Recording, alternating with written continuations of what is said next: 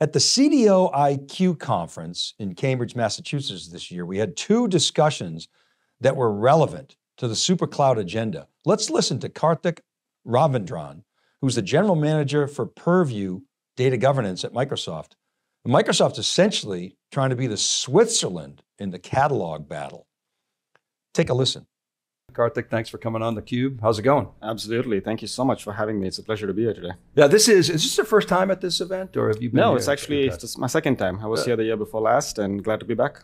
So last time I was here was 2019. It's just amazing to see the growth of this event. It's just skyrocketed. And I think it underscores the importance of data, of course, data and AI, and governance is the hot topic, which is awesome for this crowd. Yeah. Give us a sense as to your scope of responsibility, if you would, at Microsoft. Absolutely, yeah. So my name is Karthik. Been in Microsoft now for about 24 years. This is going to be year 25.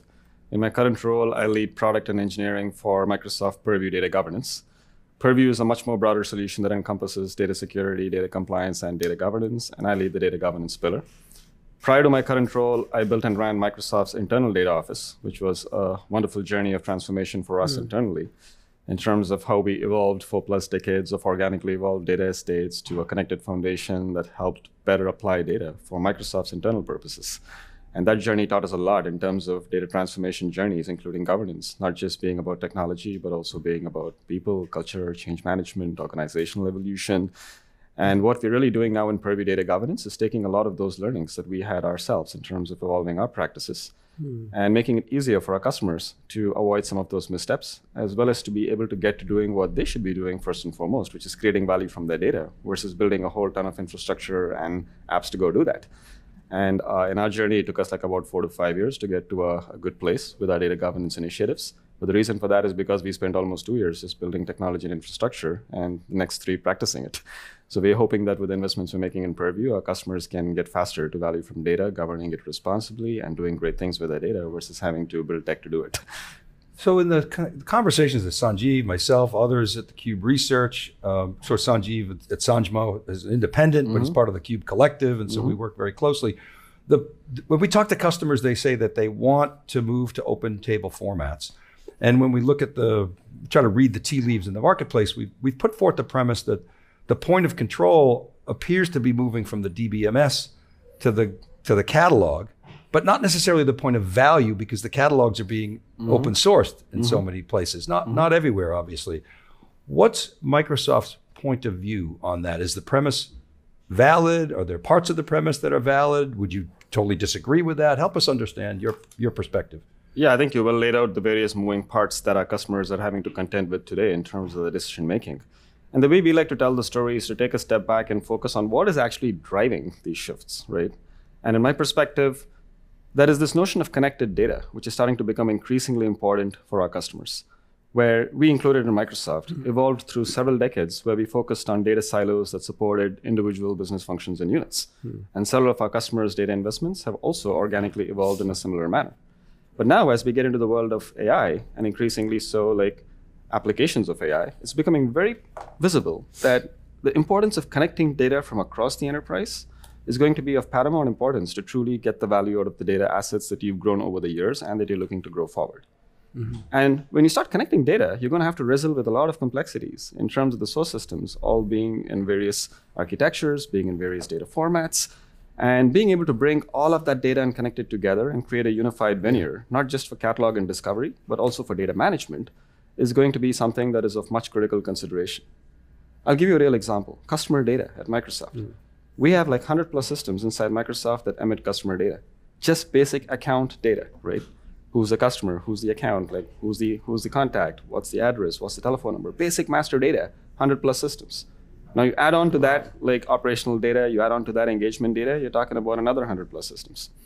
No enterprise, and by the way, this is a very common thing that we see in several of our customers. And none of us have the luxury of saying, oh, we're going to hit a pause button and go to one master system that rules them all before we get started.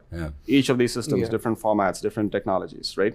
Integrating, bringing all of that data together into a common veneer is not only going to increase the complexity of the compute you need to do that, but it's also going to require you to look at a way to present that data in a format that's common versus reflecting all of the differences in the underpinning systems, right? So we see the shift towards what we call the analytical paradigm of data management, which is start right and then shift left. And what we mean by that is start right in the sense that take your data from wherever it comes. Yeah. You don't have the luxury to put the pause button and say, I'm going to go remaster my source systems. No, bring in the data from across your systems. And by the way, this is going to be freaking big data, right? Which means the compute you got to run to manage this thing and connect it and to keep it together is not going to be the same as the compute and the infrastructure that you deploy on your edges. Correct. So it's increasingly going to become important to start thinking about modernizing your infrastructure to handle that connected data ecosystem. And then how does the storage in turn get optimized for serving the kind of compute scale that you have to serve? That's where we see open table formats, the standardizations being incredibly useful to help customers. If I may, when you say bring in, you mean make it accessible. You don't mean necessarily move it. Ingesting, you're not making a copy of it. Yes, and there are two architecture patterns, right? Because this is a very important question. I'm glad you asked this. There's one architecture pattern, which is virtualization, which is keeping the data where it is, pointing to it through symbolic links and not copying and moving. Yes. But there's another genuine architecture pattern, which is a one-copy architecture pattern, right? Which might also need to fit into the picture depending on the state of the originating systems. And the reason I say this is because, and we learned this the hard way at Microsoft. Like we first at it, we tried to do the 100% virtualization thing and pointing compute to wherever data sits. And we just try to create a common veneer, which is through an open format, but then the veneer basically just points back to your internal systems. You know what the risk in that is? The risk is some of your originating operational systems may not be ready to handle that scale of compute. And those systems are also serving other primary use cases, which could be brought down to their knees. One of the systems that we try to go do like large scale analytical compute against, it literally choked up because it wasn't set up to manage that kind of scale, right? So depending on how deeply you are in some of the legacy sort of like stores, you might have to consider a one copy architecture where the right thing to do is to move the data into an analytical layer, and then which is hyper optimized, both not just from a compute perspective, but also from a storage for that compute, right? And then make the right choices between when to virtualize and when to do both. one copy. We support both. We have to support both, right? Yes. And to make it real for you, like if you look at some of the recent announces in Microsoft Fabric, there's two concepts you've probably heard of, shortcutting and mirroring. Fabric shortcuts are virtualization, right? That's about keeping the data where it is, pointing to the data where it sits, versus Fabric database mirroring is primarily designed to enable some of the data caching and mirroring that needs to happen for sources that are not set up to run and manage the scale of compute that is needed for today's workloads. Right. So I think it's an and, it's not necessarily an or. So I have a question about what you said earlier about 100 different sources where customer information is stored. But then you have another 100 unstructured, like, contracts, agreements, licenses. So is unstructured data management and governance part purview of Purview? Fantastic question. In fact, I would say increasingly in the age of AI, unstructured data is going to come to the front and center, right? Yes. I mean, any kind of governance solution. So I want to know how. How do you do it? 100%. I'll speak to it. So any governance solution that caters only to one or the other, as in structured or unstructured, is going to be incomplete. Yeah, it's going to music require to my further ears. investments I to love bring that. the two together. Yeah. So with Microsoft Purview, what we've done now in Microsoft is we've taken what used to be two, I would say, orthogonal sets of investments inside the company. There have been a whole bunch of investments around our security and compliance solutions, which were very anchored on Microsoft 365 and the unstructured information estate. So you're probably familiar with products like Microsoft Information Protection, data loss prevention, data lifecycle management. All of those were very anchored on the unstructured estate. And then you've likely heard of what used to be Azure Purview, which was more the data governance platform for the structured data estate. And we took a step back about 12 months back and looked at the commonality that is needed to truly sort of capital G govern an information estate, right? So capital G governance encompasses security, compliance, risk management, and data management. It's not just traditional data governance. So when we looked at this opportunity, we said like, holy crap, look at this. You've got CISOs, information security officers, compliance officers, data officers, all of whom are today largely operating in silos, investing in their own infrastructures. All of whom define and manage policies that are important to each other, but don't really come together in the most seamless way possible because of the systemic constraints and limitations. How cool would it be if we could bring together all of these investments into a single solution offering that spans the structured and the unstructured information estate, takes all the goodness that we've innovated on the unstructured estate and bring it to the structured data, and take the innovations on the structured data estate and bring it to the unstructured data estate and combine it together into one whole solution. That's Microsoft Purview, right? So I've heard Microsoft is starting a new lab and they're making a big investment in Barcelona for graph use cases. So is the idea for unstructured data to extract entities into a graph and then make it govern it through Purview? So let me talk a little bit about that. Great question. So the graph has actually existed within Microsoft for like decades now. I'm sure. If you think about Microsoft 365, what do you think it operates on underneath? It's the Microsoft graph, right? Yeah. And the Microsoft graph itself, the users of the applications never get to see it because the experiences are like so seamlessly integrated into the workloads. But the data structure that's fundamentally supporting all of that richness, all of that seamless interchange and exchange of information between the M365 apps, all of that is underneath powered by the Microsoft graph, right? And we have an internal infrastructure called the substrate, which hosts the graph, and there's a whole bunch of goo underneath that, right? Now, similarly, if you look at the Azure data estate and all of the Azure data cloud and estates over there, you've got a graph in the Azure world that manages all of that for the Azure operations. And now really what we're doing in Purview is, at least from the metadata management perspective, from the governance perspective, we are bringing those graphs together, right?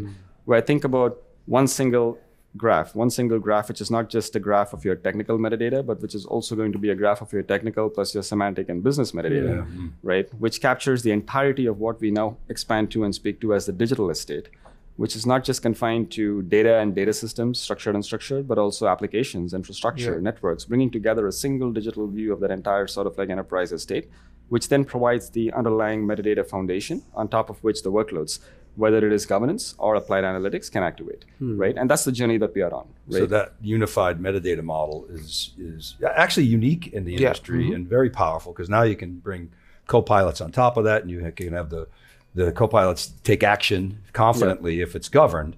Okay, so we understand Purview is sort of a catalog of catalogs, if you will. So when you think about Snowflake's effort to open source Polaris, keeping Horizon for the role-based access control and all the, the capital G, I guess you refer to the it. Business metadata. Right, and then Unity being open sourced, et cetera. That doesn't affect you.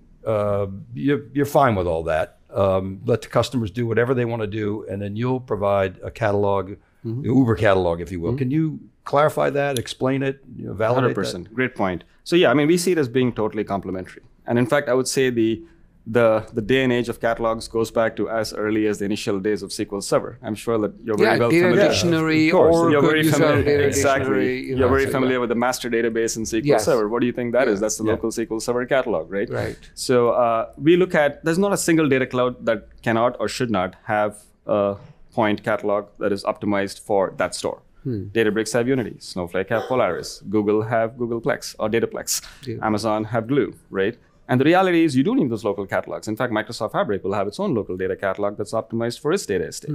And these catalogs are meant to surface the artifacts within those data estates. They're meant to surface, I would say, data management capabilities for setting up ACLing and permissions and basic policies at the estate level. Yeah. But now step forward and think about it through the lens of functions such as the data office, the privacy office, the security office. It's a very complicated task. And I can speak to this because when I ran the data office for Microsoft, like my team constantly had to do this, which is going down to each of these physical systems and making sure that policies are configured and set up consistently. Figuring out how do you, for our business users, take all of the complexity of the technical metadata in each of these systems and abstract it into a business presentable catalog. Super complicated challenges, which often require to build point connectors, point tools for these systems, versus taking a step back and saying, hey, why do I have to deal with the physical sort of like gnarliness of all of these systems? Is there a better opportunity where I can create a semantic view that is focused on business concepts, that is focused on durable business constructs, which can then be mapped at scale to underlying physical stores, current and future? And then the business then gets to partake in the ecosystem, not just in terms of consuming the data, but also contributing to managing the data estate, especially since they've got the deep domain knowledge and context and understanding, being able to set policies that can transcend systems, agnostic of where the data sits. Like going back to the customer data example. Customer data sits on hundreds of systems in most organizations. If each customer or organization had to go and set policies and govern each of those systems, the sheer volume of the human task and the openness of the kind of errors and sort of like configuration of policies that could sort of surface from the human sort of like error quotient that can continue to increase because of the complexity of the task is huge. So what we want to do instead is to create a veneer where you can look at your data estate through a business lens, and where you can configure and manage your policies on durable business concepts and have it trickle down into your underlying data estates without needing to know the physical underpinnings of each system. And then from a catalog perspective, being able to harvest these data estates and present a unified view of the catalog of catalogs, where enterprise-wide consumers and users can search by business terms, can type in natural language queries that are focused on business concepts, business needs, and discover data agnostic of where it sits, is also a great opportunity for what we can do for the consumption side of the data, right? So that's kind of so because you have the unified metadata, the operational, the technical metadata, you can now take responsibility for harmonizing that data, the semantic layer I believe you referred to, and then you can take action on top of that. On top of the semantic. And how much of this is production? Yes. And what, like, for example, you've got customer data, unified semantic view of customer data. Now, some of that customer data may be in Snowflake as a external Polaris iceberg table, or in their proprietary. Some may be in Salesforce, and some may be in SQL Server. So now you've created the semantic view, and you're going to do policy enforcement across these. So how much of this works today? Right. So you asked two very interesting questions. One is the unification challenge, and the broader sort of governance and management, right? Correct. So the unification challenge, I would say there are some really killer solution providers in the market today, right? Like folks like, for instance, like Prophecy, like Cluden, Semarkey, Reltio.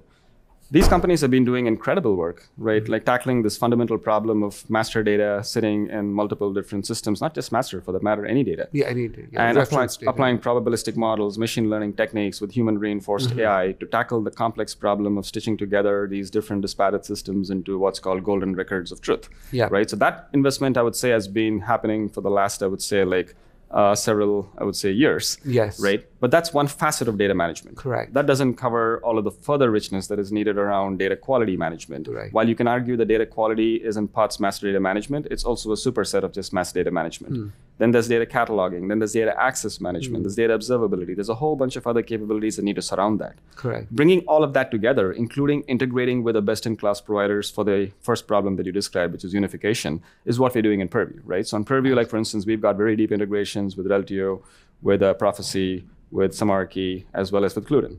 And then we're augmenting that with a whole set of surround management capabilities that can bring the whole spectrum of governance tools and solutions, right? And in doing this, where are we at right now? So we've launched our private preview in December 2023. We launched our public preview in March 2024 at the Fabric Conference. As of now, we've got 1,400 active tenants who are looking at the 1,400 active customers who are looking at the product, and several of them using it super actively and looking to go live on it. Our general availability, I think we announced that earlier this week. Rohan announced that, is coming up on September 1st. Very excited for that milestone.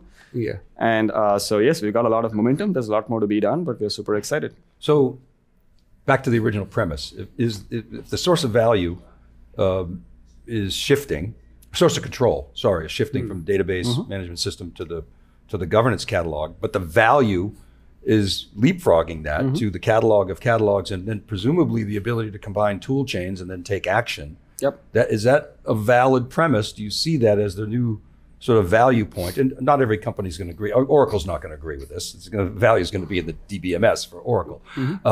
And Snowflake would love it to stay into the DBMS, but the trends, given open table formats, seem to be pushing in that direction. Do you agree with that premise?